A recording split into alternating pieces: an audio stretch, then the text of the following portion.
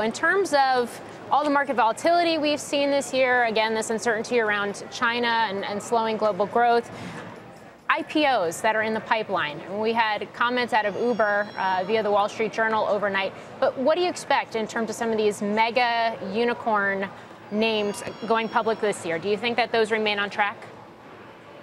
Yes, I think they're going to remain on track, and I don't think that's going to be affected in any significant way by what we're hearing on sort of the trade front. I think in terms of the unicorns, we've had folks that have just chosen a very aggressive strategy to stay private as long as possible, and why not? They were able to raise money at terrific rates and more importantly, terrific terms in the private market. But for these companies now, it's sort of time to shine. It's time to get onto the public markets and really step it up to a whole nother level in terms of where they're going to go.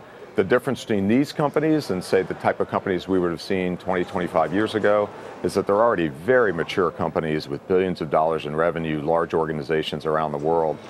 So we're entering kind of a new phase here of kind of the mega unicorns going out after achieving a tremendous amount of scale compared to most other startups.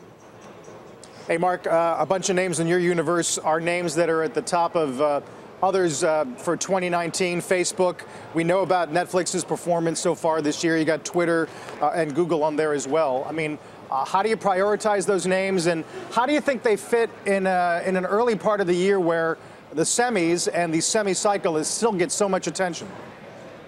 Yeah, that's a good question. I would say, among the really large cap names, for the ad-based companies like Alphabet, for Facebook, a lot of the, cleaning up the platforms, Twitter, Snap, same thing, cleaning up their platforms and regulation are really going to be kind of at the forefront, I think, to start the year. For companies like a Netflix, obviously the user growth continues to be really robust.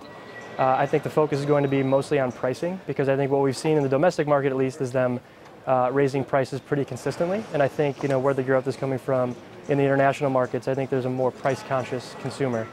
So for that group, I would say, it's a pretty mixed bag between ad-based businesses and subscription businesses. But where do they fit in the broader, tech landscape? I would say, I'll go back to they don't have any China exposure whatsoever. So, probably not a bad place to hang out if you think the fundamentals are in good shape.